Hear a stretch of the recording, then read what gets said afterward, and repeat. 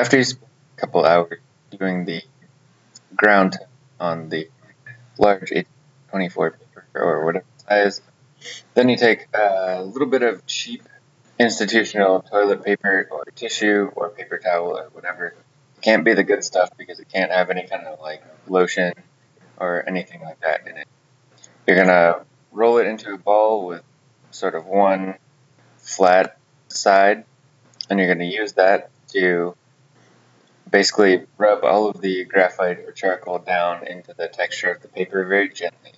Um, this is going to smooth out the tone, and it's going to remove a lot of the marks and lines and everything, and it's going to make it so that you can both draw on top of the marks that you've made and erase into the tone. So what you're going to see when we start the actual process is that once you do your layout, everything's going to develop really quickly early on. You'll get an early sense of what the light is going to look like, much faster than you would be if you're covering the paper in the normal sense. So in this way, a lot of the work's already done for you.